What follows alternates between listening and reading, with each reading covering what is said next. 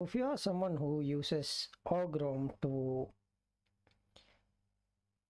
collectively store your nodes, you can have there is a package called OGROM UI. Actually, it's not available in Melpa, but you can install it via Git. So what it does is actually it creates a linked graph of all the nodes you have created. So for example, I have created something over here, so Control CNF, and it's called breach assessment. This is what I'm currently working on. So if I do an OGROM UI UI open, this is going to open up a UI of my current OGROM file, which is like represented in a graphical form.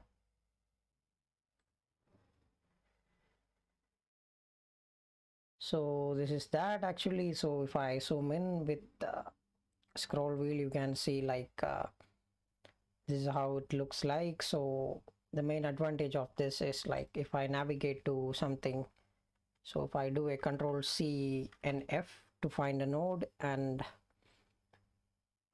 before that, like let me increase the font size. So here I have this reconnaissance node. So if I navigate to this reconnaissance node, Control C and F, and if I type reconnaissance, you can see currently it moves automatically to the reconnaissance node, and it will show you all the connected links. And here if I want to have something else, like if I need to move to something like active scanning, for example, so if I do a Control C and F active scanning, you can see the UI navigates over there. So this is a good way of keeping track of information depending on your project. So that's that. You have options to customize your graph. You have options for 2D, two-dimensional and three-dimensional graphs. So something that looks like this. So you can zoom in and find more information about this if you have specified, or else you can keep a 2D graph and you can zoom in and you can see all the details over here. And if you click one node, and if you click this button over here, you can have like linked references. If you have some nodes inside those references, that will be displayed over here. So you can toggle the view if you want.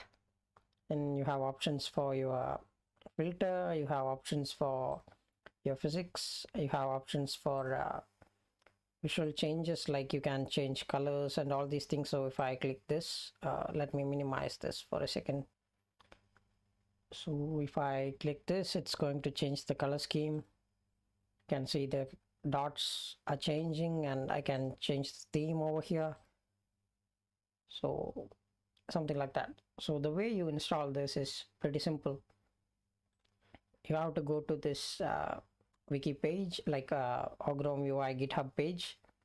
From here, you clone this repository, then open up your terminal. You navigate to .emacs.d. Inside .emacs.d, you create a directory private. So after creating this directory, you navigate to that directory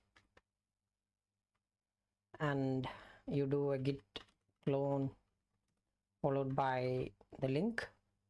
So if you do that, it's going to clone this repository of OGROM UI to your system.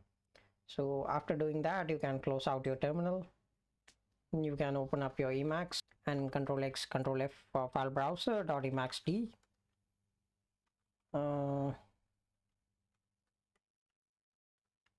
Have my .emacs.d. Inside this, I have my configuration file. So my current configuration is config.al. So have this portion called OGROM.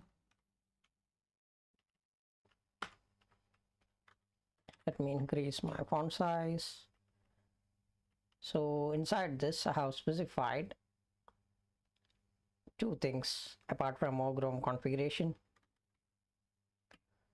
So add to list, load path, and I have specified the path to the Git repository we have cloned. So that is inside .emacsd. Inside the private directory, we have this OGROM UI. So that's the path of OGROM UI. And after doing that, you can load the library OGROM UI. So that's pretty simple. So you need to install two more packages. So the name of the packages are like WebSocket and simple HTTPD. So you have to open up your Emacs and Alt-X, and you have to package install, and you have to install these two packages, WebSocket and simple HTTPD. Sorry, I forgot to mention that before. So WebSocket and simple HTTPD, you can see that over here. So I will leave the link in the description, which you can use for your references. So after doing that, you can like have if you have created some nodes with OGROM, I already have something over here, so I'm going to use that for the demonstration. So if I do a Control-C NF, it's going to give me available nodes. So I have this breach report, breach assessment. So this is something I'm working on for my office. So for this one, if I need to open up the user interface, I can do meta-x or alt-x, OGROM -UI open or UI mode. Either one will open up a browser.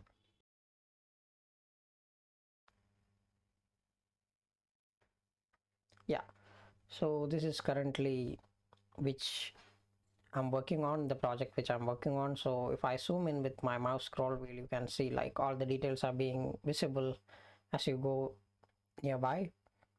So if you want to move something, you can click and drag them. Your options for that, you can customize them with options over here.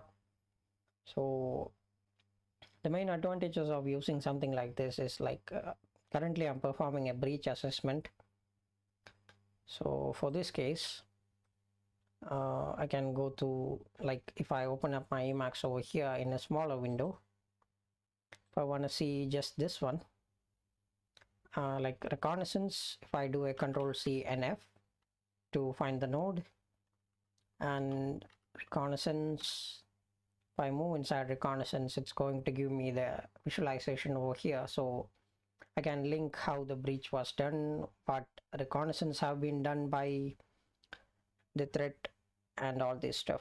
So if I click something over here, I have options like this brings up the connected nodes over here. So if I have some references or nodes, that will be displayed over here. So I'm not going to show any of those information to you because those are confidential. So that's how you use OGROM UI. So I hope this one was helpful. I hope you all have a wonderful day.